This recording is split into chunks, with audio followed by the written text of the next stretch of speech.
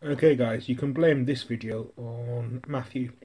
Because we did this kind of similar question in class and he was saying, well, okay, why are the answers the way they are? And I kind of said, well, because they are.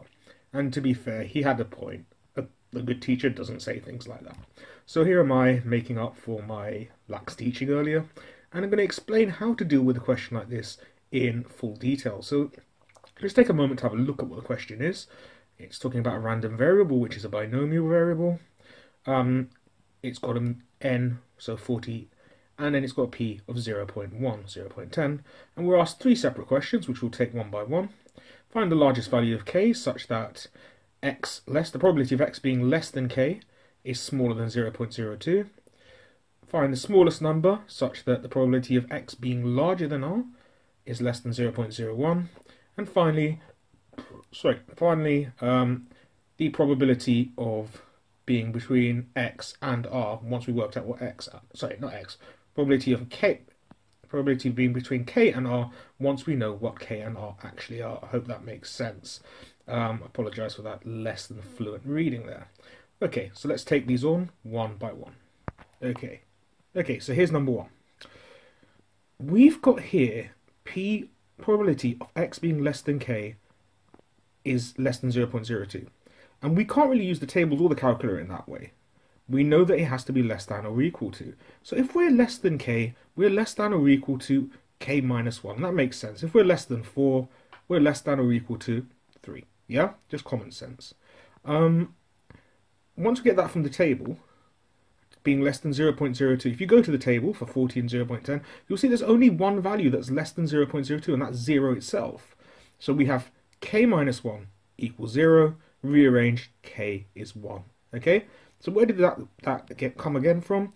That k minus 1 is equal to 0 because there's only one probability that does that, is less than 0.02. The next one's, I think, 0.08 if I remember correctly. So we pick the 0. We know that k minus 1 equals 0, so therefore k has to be 1. Okay, I hope that first one is making sense.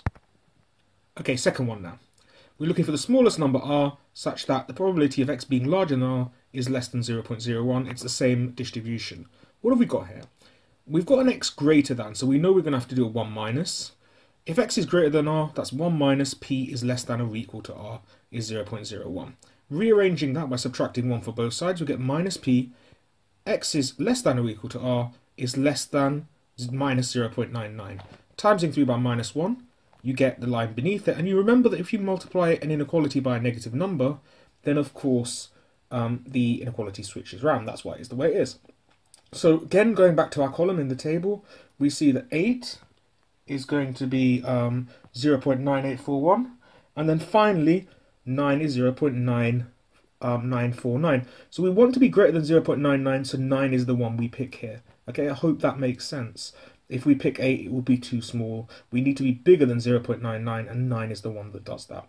Okay, so we've got our two numbers now for part C, and part C is the thing we're going to do next. We know that part A was, I think it was 1, wasn't it? I'll check. I'll go back. Okay, so let's have a look at part C. Well, definitely was right about that. It was 1. So now we're looking for the probability of being between 1 and 9. So the first part's easy. Obviously, it's like probability of being less than or equal to 9. But why is it probability less than or equal to 0? Now, we've covered this before.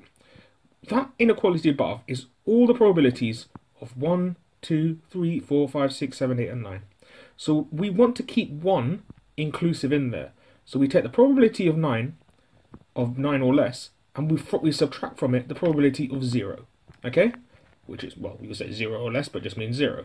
That will give us the answer we're looking for. If we did the probability of 1, we'd be removing something that should rightly be inside the inequality. So you do 0.99.49 minus 0.0148, you get 0.9801.